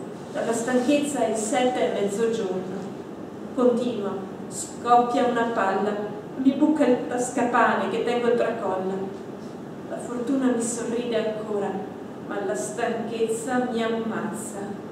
Raccolti i feriti, seppelliti 10 poveri morti. E quanti amici. E ora, chissà, come si può vivere. Tutto il 7, su tutta la fronte, continua grandi e duri combattimenti. In varie parti si avanza la notte. Sull'8, pure senza tregua, non un minuto si ferma il nemico. Non bombarda tanto, ma è accanito, resiste fino all'ultimo uomo in trincea. Questa mattina dura sempre violento il bombardamento. Fucileria diminuita. Ore 9 dell'8 agosto del pomeriggio. I tedeschi cominciano a rendersi, abbiamo dalle loro trincee grandi bianchi. Il nostro bombardamento c'è solamente i tedeschi. Alzano le mani, lasciano le armi a centinaia, tutte le truppe di riserva si armano, si avanza trionfanti, si passa i reticolati già sconvolti, le trincee sono dissepolte e giacciono tutti i cadaveri, anche in putrefazione. Si avanza qua e là, stragi di carne umana, enormi quantità di materiale da guerra abbandonato. Con poca resistenza si giunge al Sonzo, passano a poco di corsa, sotto le granate, 2 reggimenti, 115° in testa. Alla mattina... Suo reggimento. 115° in testa. Alla mattina Gorizia è in nostro possesso. Che giorni di memoria saranno questi, questa notte? Questa è la battaglia di Gorizia, come la vedete qui. Naturalmente sulla battaglia di Gorizia sono stati scritti volumi, perché è stata considerata una grande vittoria, eccetera. In realtà hanno conquistato un paio di chilometri di fronte e dopodiché gli austriaci si sono attestati su posizioni molto più interessanti, più utili, e hanno continuato a bombardare Gorizia finché l'hanno distrutta una massa di rovini in sostanza. Quella è stata, ma lì c'era il generale Cappello che aveva bisogno di trovare i suoi giorni, no, di gloria e fare carriera militare sulla pelle di questi 50.000 italiani e 40.000 austriaci. in quei 6-7 giorni di battaglia. Va bene, lo saltiamo. Vediamo questo. C'è un passaggio, lui dopo un anno ricorda una battaglia combattuta nel Trentino.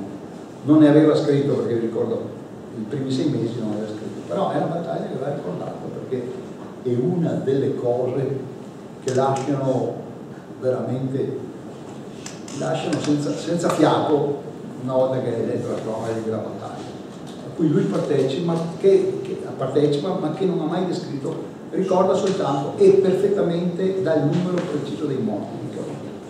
Poi sono morti, feriti e le perdite. Vediamo. Finita. Tutta la brigata Treviso, 115-116, è ora unita. Osservo pure oggi nostro velivolo da caccia che con abili mosse costringe ad atterrare quello nemico. 24 agosto. Oggi è il primo anniversario della battaglia del Trentino, dove il mio reggimento si è caduti in questo giorno 1048 di fronte ai forti nemici di Busa di Verne, Spitzverle e Luserna, presso la dogana al Bassone. Mando ai compagni caduti commosso un saluto. Oggi mattina vi fu una grande scarica sulla linea del fuoco, ma qui al nostro accampamento non arriva che qualche granata 152 grosso calibro. Cos'è successo il 24 agosto 1915, cioè un anno prima? Un comandante che veniva, comandante del reggimento della brigata Treviso, 115esimo, il colonnello Ribelli, che veniva dalla Libia, si sogna nella notte fra il 24 e il 25 agosto del 15, una notte di luna piena, di andare all'attacco del Monte Bassone, conquistare il Monte Bassone, 3 linee. Esatto, adesso ci arriviamo. 3 linee, difeso fino all'ultimo centimetro dagli austriaci. Bene, in sale a cavallo, stivaloni lucidi, proprio sguaina la sciabola, e davanti ci mette la fanfara che suona la marcia reale. Cioè, luna piena, agosto, 9:30 di sera, all'attacco dei normanni. Questi gli fanno passare la prima linea, dopodiché sulla seconda linea mettono in azione le mitragliatrici e fanno questa. Lui ha parlato 1048, non sono tutti morti, sono in parte morti, in parte feriti, in parte dispersi, ma il numero dei dispersi, che è stato poi raccolto successivamente e passato alla storia anche nelle cronache e nelle relazioni storiche, è di circa 800 dispersi, che vuol dire che non si sono trovati solo dei pezzi, non sono stati riconosciuti. 800 su 1000 e qualcosa. Una brigata è 1000, 1100, 1200 uomini al massimo, se ne sono 1048. Infatti il colonnello è stato colpito quasi subito, perché era avanti tra l'altro, è stato colpito subito e fatto prigioniero. È tornato l'anno dopo e l'hanno sottoposto a processo, perché una cosa del genere non c'è più. E lui si è giustificato dicendo che non sono stati in grado di gestire le compagnie di combattenti, i quali galvanizzati dalla musica, soprattutto dalla marcia, no? Dalle marce suonate dalla banda, erano andati all'assalto in maniera inconsapevole e era impossibile gestire, era impossibile fermare. Gli ufficiali inferiori, tenenti, sottotenenti, eccetera, morti, hanno decimato, hanno distrutto un'intera brigata. Il 115esimo Fanteria Treviso è stato distrutto, cioè la brigata Ivrea e la brigata Treviso, ma la brigata Treviso è stata letteralmente massacrata.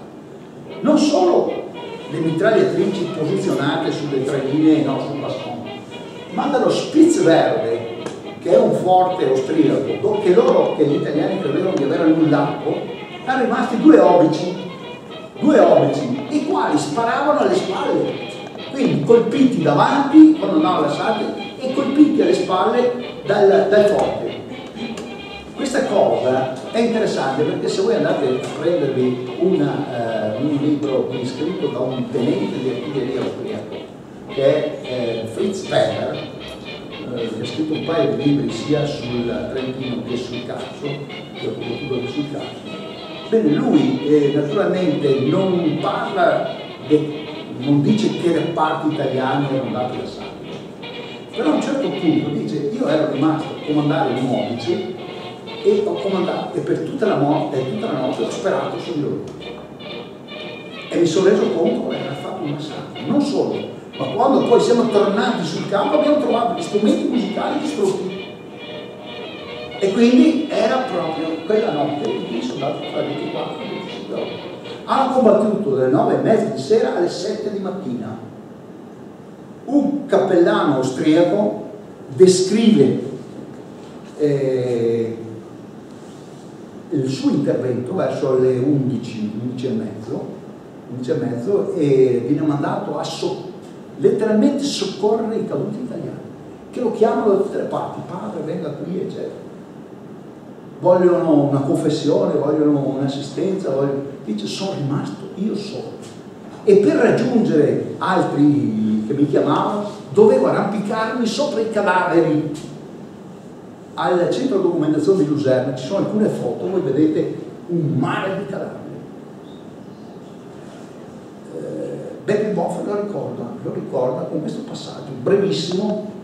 Non sappiamo in che termini lui abbia partecipato a questo assalto, ci fosse, non fosse in prima linea, non ci fosse, cosa facesse, questo non lo dice. Però vedete, ricordo, dopo un anno mando il mio saluto, e 1048 sulla lapide che ricorda quella battaglia, che c'è ancora sul Boisson, è scritto proprio 1048 caduti. In realtà non sono tutti morti, vi ho detto, sono anche feriti, prigionieri, eccetera, ma la maggioranza è stata letteralmente massacrata, ridotta in pezzi. Quindi vedete un passaggio di un diario di un combattente qualsiasi, di un povero fante, richiama una vicenda che è rimasta, sapete, nascosta, non se ne è parlato per anni.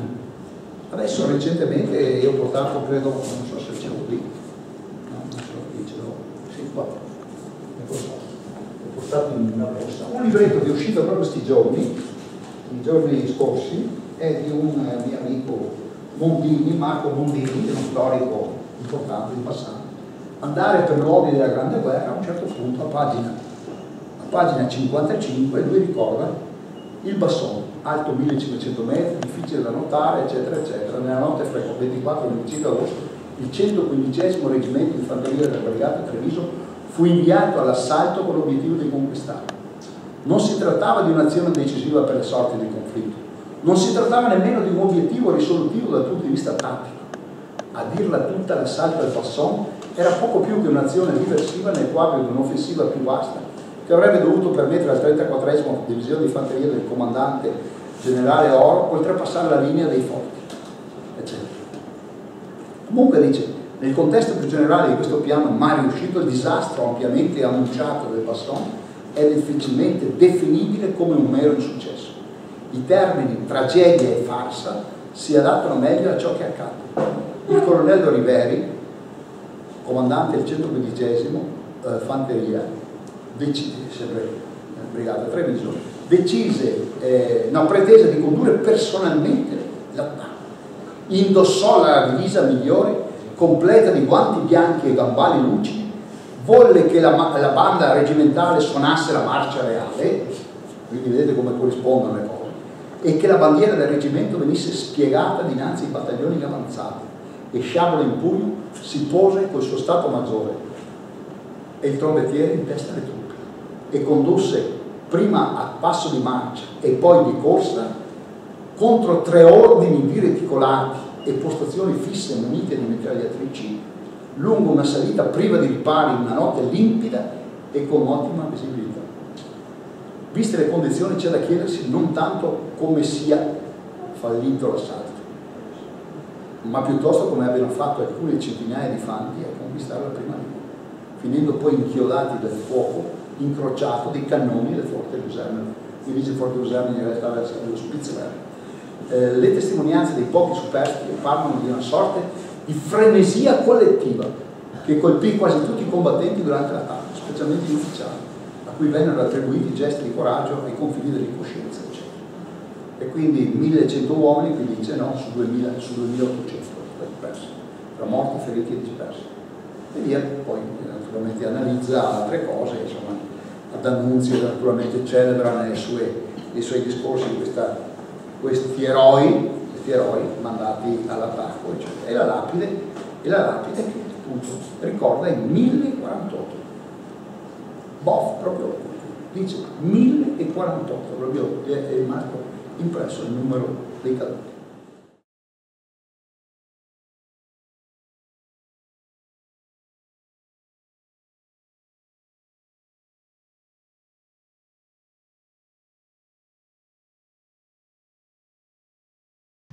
Dia l'ordine. Ufficiali in testa ai reparti! Pronti per l'attacco! Pronte le baionette! Pronte le baionette! Pronte le baionette! Pronte le baionette! Pronte le baionette!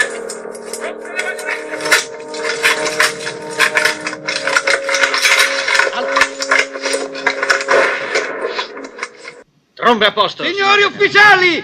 In testa ai reparti! Pronti per l'attacco!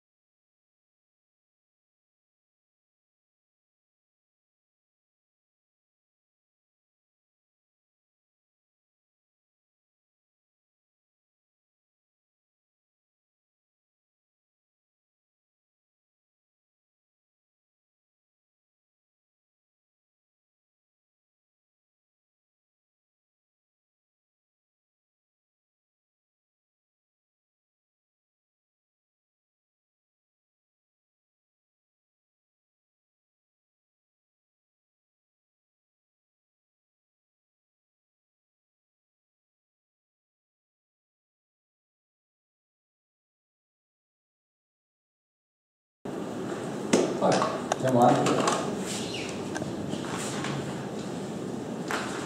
Beh, c'è il passaggio della ferita, ecco qua c'è dove ricorda quando è stato colpito.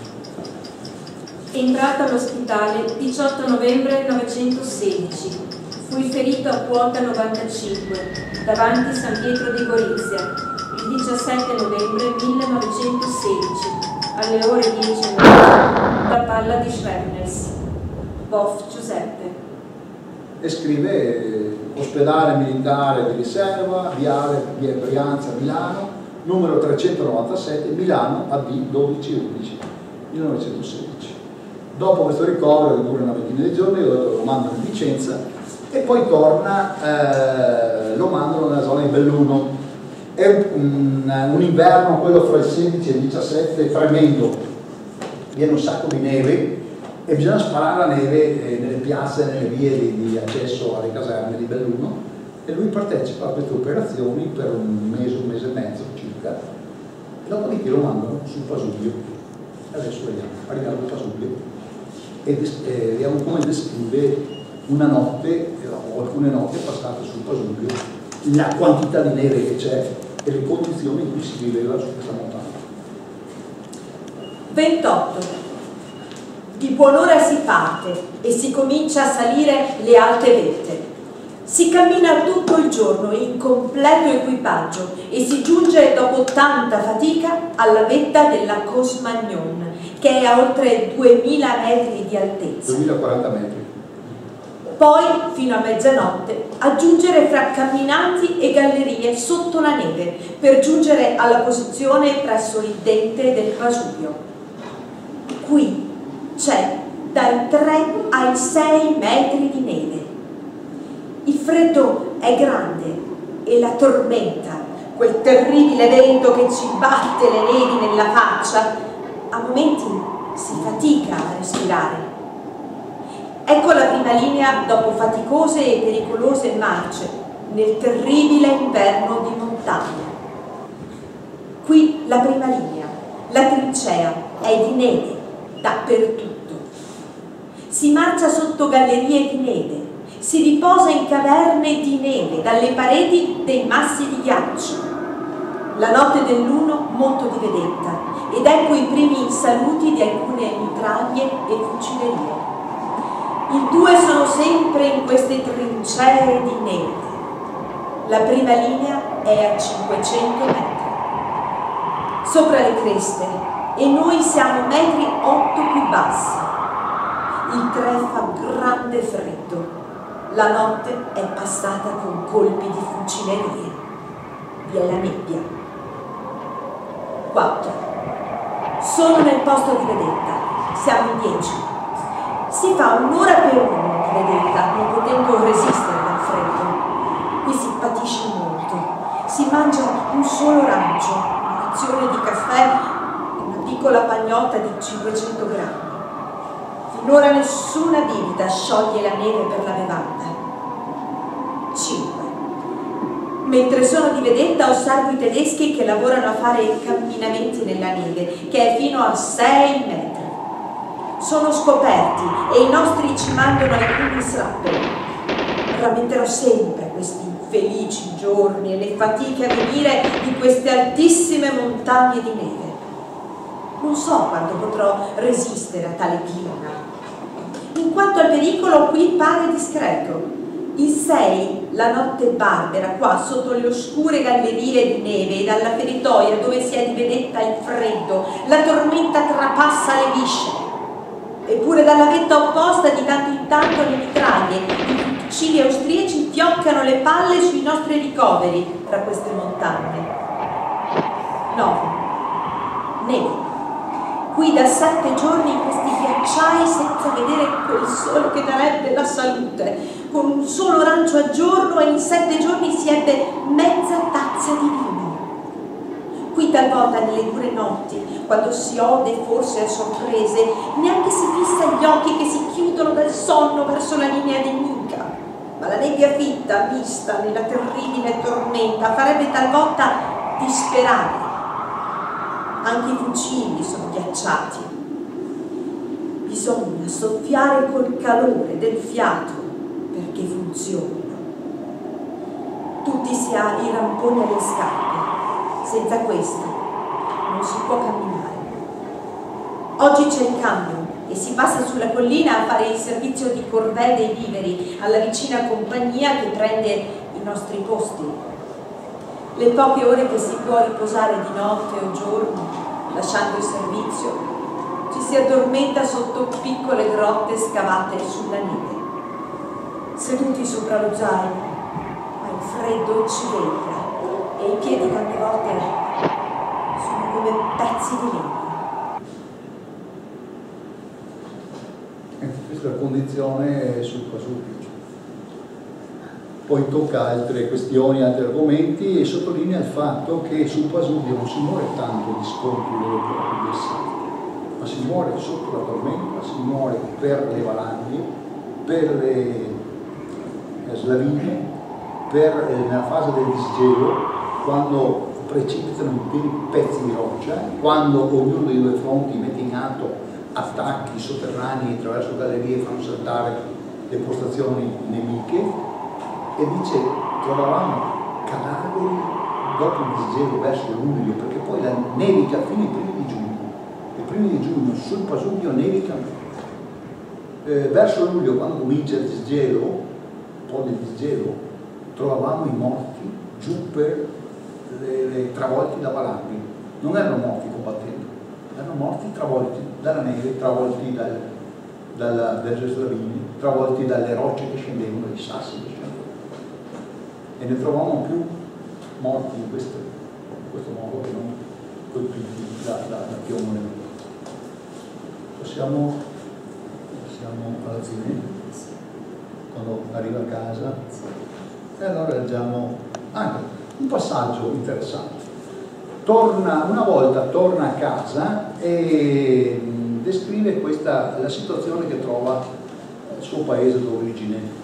E c'è una notazione, è l'unica notazione, possiamo dire, di carattere generale, politico, se vogliamo, da un certo punto di vista. La riduce a una frase brevissima, ma leggiamoci tutto il tratto.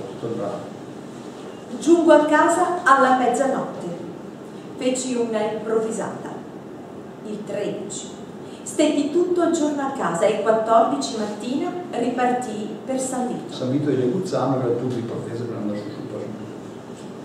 Giuntovi, trovo la notizia che il domani si ripartiva per Monte Pasubio.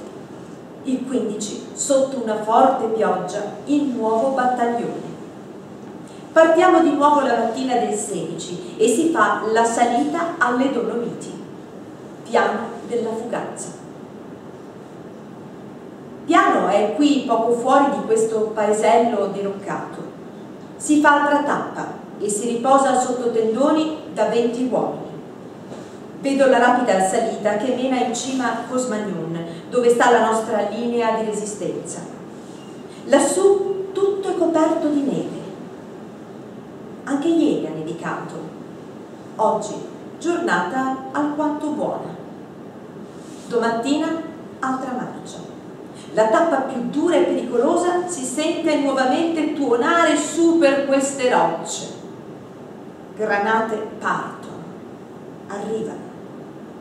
Guerra, sempre ancora. Laggiù in Italia si balla, si suona quassù, si difende la patria, si soffre, si muore. Ecco questa notazione, no? Laggiù in Italia si canta e si balla, quassù si soffre e si muore. L'unica notazione, diciamo, critica che lui sottolinea in questo passaggio, che vale la pena di coglierla, perché è chiaro che lontani dal fronte la vita continua, è la vita solita dei nostri paesi, dove ci si diverte. E quando lui tornava a Vicenza non aveva colpito questo aspetto. Noi adesso si soffre, si muore, qua si canta e si balla. In Italia, poi dice, no? In Italia, cioè noi eravamo fuori d'Italia, insomma eravamo persi, isolati, fuori dal mondo. Bene, andiamo alla fine, se no sarebbero tantissime altre cose da leggere. Andiamo alla fine, vi ho detto che c'è una vena poetica in questo uomo. Sicuramente se avesse potuto studiare, avesse avuto altri mezzi, eccetera, chi lo sa, comunque lascia il segno di questo suo interesse per la poesia. Sono queste tre poesie dedicate rispettivamente al Pasubio, dedicate alla sua ragazza, e poi vi dirò qualcosa sulla ragazza che non ho potuto sposare.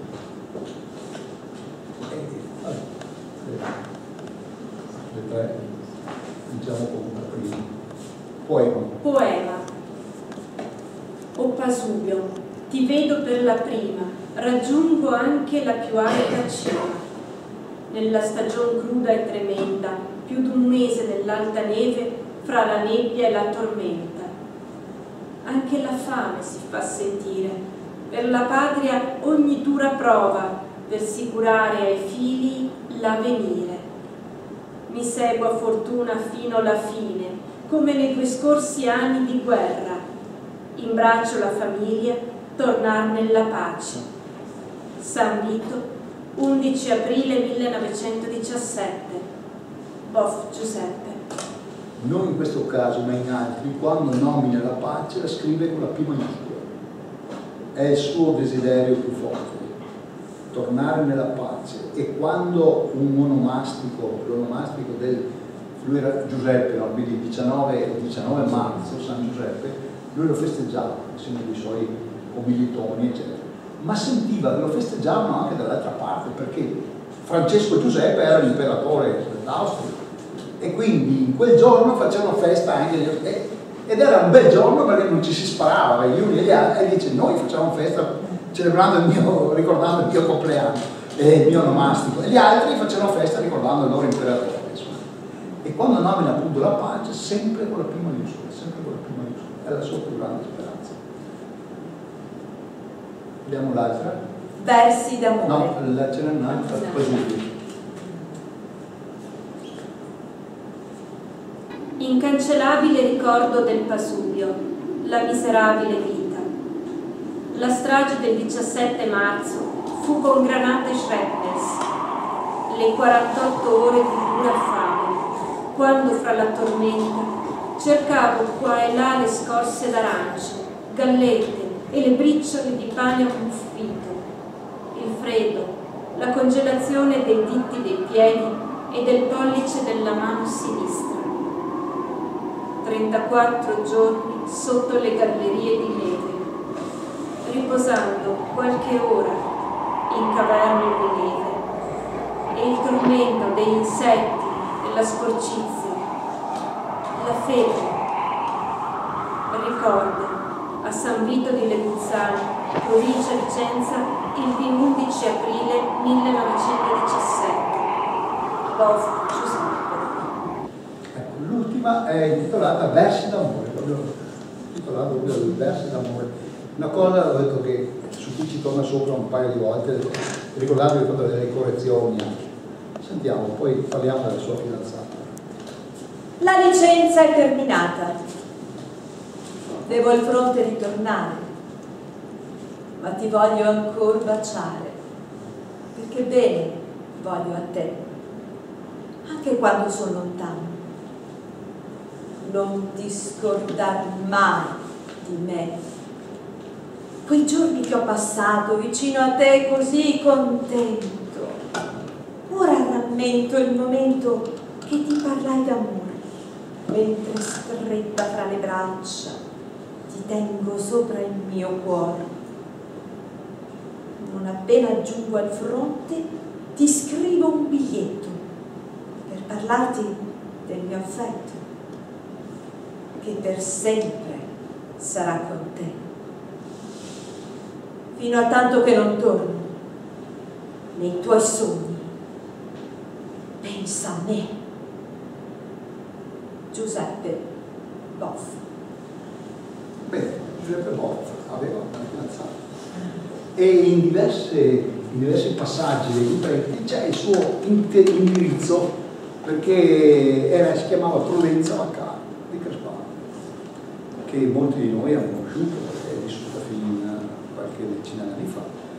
E questa Prudenza Vaccaro probabilmente era domestica in famiglie diverse. Allora c'è un indirizzo a Bassano, un indirizzo a Verona, un indirizzo a, mi pare, a Padova, e insomma 2 o 3 indirizzi diversi. E sappiamo che era la ragazza a cui lui pensava di potersi unire una volta tornato dalla guerra. Se non che Prudenza si sceglie un altro, ed è un crespanese, un certo Corporazio, che viene dall'America, ha fatto fortuna, ha i soldi, compra un bel locale e quel locale diventa l'osteria del paese, una zona centrale del paese, zona alta in sostanza, ma dove c'è un via artigianato, dove praticamente si riuniva tutte le contrade del territorio.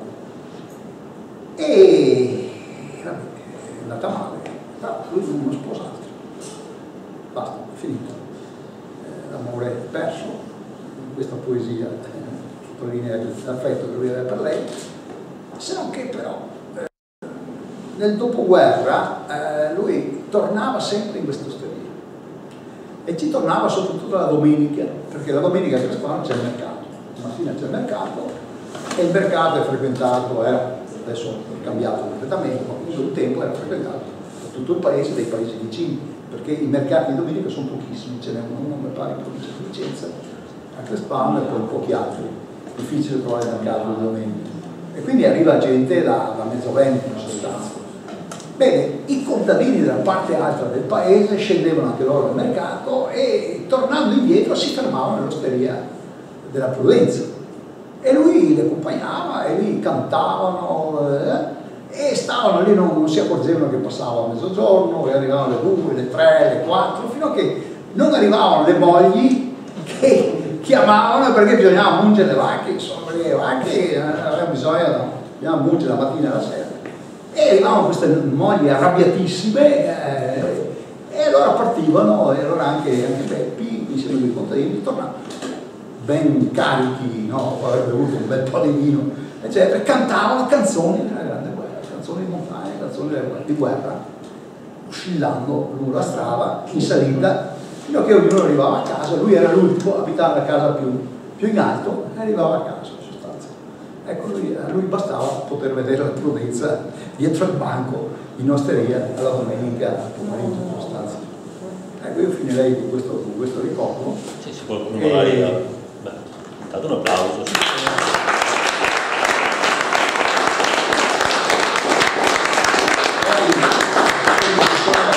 Altri aneddoti, adesso io non vorrei tornare, comunque di trovarsi, prendete il libro, trovate. Per esempio, dopo, nel secondo, lui, sapete, ha fatto il recuperante durante la guerra. Nel primo libretto ci sono annotazioni di carichi di residuati bellici trovati, eccetera. 8 quintali in questa zona, 8 quintali nell'altra. E ha fatto sempre lavori saltuari. E però era uno che si appassionava anche alle cose che succedevano. E dopo noi non sappiamo, durante il fascismo, durante la guerra, perché c'è stata una forte resistenza di cui mi sono occupato in diverse pubblicazioni nel nostro territorio, c'è stato il rastrellamento del Grappa, eccetera. Lui non compare in sostanza. Però sappiamo, me lo dicono i nipoti, me l'hanno detto i nipoti, che nel dopoguerra, dopo 47-48, la vita politica anche nei piccoli paesi era molto animata, no? Erano 2 fronti, no? C'era il fronte del popolo, no? Con i partiti di sinistra, dall'altra parte la democrazia cristiana, eccetera. E allora lui che viveva in quella casetta, vi ricordate, da una parte il fratello Antonio, in mezzo c'era lui e dall'altra il fratello Angelo. Bene, ognuno di loro comprava a turno il giornale la domenica e poi tutta la settimana a discutere e a baluffare. Perché? Perché Antonio era democristiano ed era un infermiere dell'ospedale di riposo di Crespano. Beppi, lui era socialista e quindi uomo di Negli, e dall'altra parte il fratello Angelo era comunista. Quindi voi capite le discussioni ai tempi della guerra fredda, ai tempi delle elezioni del 48, dell'aprile del 48, e c'è memoria di tutte queste discussioni vivacissime in questo cortile, fino a che un loro cognato gli compra una piccola radio, le radio non è che fossero in tutte le case, ebbene loro la appendono sul ramo di un albero in giardino, nel cortile davanti a casa, e ascoltano insieme i giornali radio e riprendono le discussioni, le baruffe e le liti in sostanza, fino a che dopo gli ultimi anni sono anche piuttosto pesanti, perché solo con i problemi insomma. E i ricordi di questa esperienza che lui appunto lui rinnovava leggendo sempre i libretti, lo portano quindi alla morte. Siamo il 2 aprile del 1971 ed è morto nell'assoluto silenzio. L'unico, diciamo, momento felice ce l'ha il 4 novembre 1968, quando il sindaco di allora consegna a lui e ai pochi combattenti che sono rimasti la medaglia d'oro che il governo ha deciso di coniare per tutti i combattenti della prima reduci della prima guerra mondiale e l'attestato di cavaliere di Vittorio Veneto. Ecco, lui la consolazione dopo 3 anni. C'è spazio, qualcuno ha qualche curiosità magari, qualche domanda? Sì, il libro non è di facile lettura, avete sentito, no? Perché non ci sono segni di punteggiatura, l'ortografia non è delle migliori, ma insomma, però guardate che anche studiosi della Grande Guerra di un certo peso, quando l'ha letto, hanno detto che è una delle testimonianze più interessanti che siano arrivate a noi. Era assolutamente dimenticata, però siamo riusciti a resuscitarla, io ho preso del Centenario, per portarla a chi vuole leggere. Adesso questi li devo restituire al nipote, perché sennò mi fucila se glieli perdo. Perché per anni non sapevano neanche di averlo, adesso è diventato un patrimonio prezioso. Volevo ringraziare anche Lisa e Arbenna, che sono le due lettrici, che quindi un applauso.